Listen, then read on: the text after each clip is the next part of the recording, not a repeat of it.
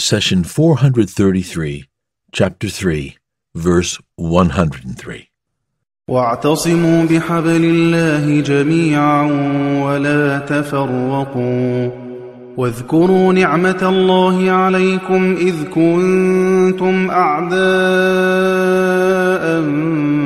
فألف بين قلوبكم فأصبحتم بنعمته إخوانا وكنتم على شفا حفرة من النار فأنقذكم منها كذلك يبين الله لكم آياته لعلكم تهتدون.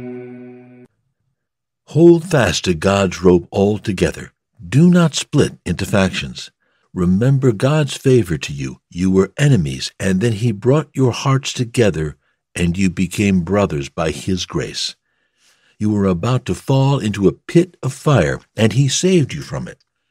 In this way, God makes His revelations clear to you so that you may be rightly guided. Chapter 3, verse 103.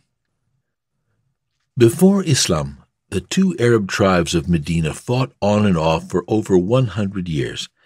There was much bloodshed and resentment between the Aus and the Khazraj.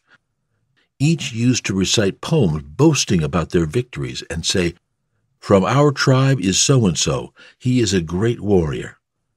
Islam changed everything, instilled love and cooperation, and extinguished the urges for revenge.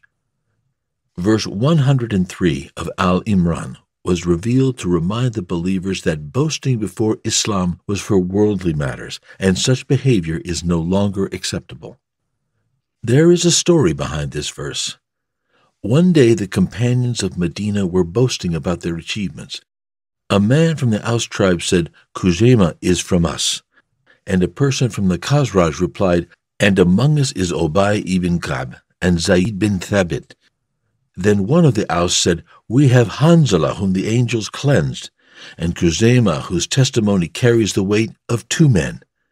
He was referring to the time when Prophet Muhammad, peace be upon him, made a deal to buy a horse from a Bedouin and agreed on the price.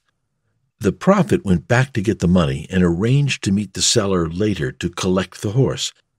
Meanwhile, a buyer offered the Bedouin a higher price, not knowing that the horse was already sold.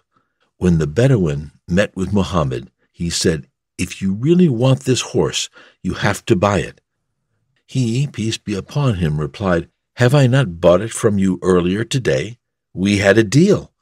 The Bedouin said, "No, you did not. Did anyone witness a deal?" The man seized on the fact that the Prophet was alone when the arrangement was made.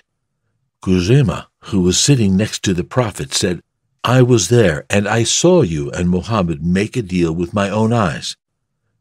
Because the Bedouin was a liar, he thought, maybe Khuzayma was around when I was not paying attention, and he saw me making a deal with Muhammad. So he stayed quiet, delivered the horse, and left. Our beloved Muhammad turned to Khuzayma and said, "You were not with me when I dealt with this man. No one was. How do you bear witness to something you did not see?" Khuzayma replied, "Messenger of God, I trust you with all the revelations you brought from the heavens. How can I doubt you about a few coins? I know that you speak nothing but the truth." When the Prophet saw Khuzayma's deep faith and understanding, he was delighted and said, "Whomever Khuzayma testifies for, it should suffice." In other words, the testimony of Khuzayma alone should be enough in any matter which legally requires 2 witnesses or more. It was a great honor that Prophet Muhammad gave to Khuzayma. When the time came to collect the verses of the Quran in its written book form, Zayd bin Thabit said, "I took an oath not to write down any verse unless I find it written by a companion, and then 2 people who memorize the verse come forth as witnesses." These 2 conditions were met for each and every verse in the Quran except for one, the last verse in Surah Al-Tawbah. This particular ayah was found written down. However, only one companion who memorized it was present. So according to the rules, this verse should have been excluded from the Quran.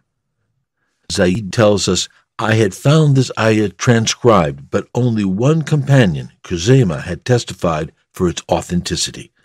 Then I remembered that our beloved Muhammad said, "Whomever Khuzayma testifies for, it should suffice." Allah brought Zayd from the Khazraj tribe and Khuzayma from the Aus all together as brothers in Islam to complete the collection of the Quran. Some Muslims from each tribe took pride in this and said, "Khuzayma is from us," and then heard the reply, "But Zayd is from us." Allah is teaching us that such boasting is no longer acceptable. The only thing that matters is faith and humility. Prophet Muhammad, peace be upon him, said, "O people, your Lord is one. There is no preference for an Arab over a non-Arab, a white over black, or black over white, except with piety. Indeed, the most honorable among you is the one most mindful of God."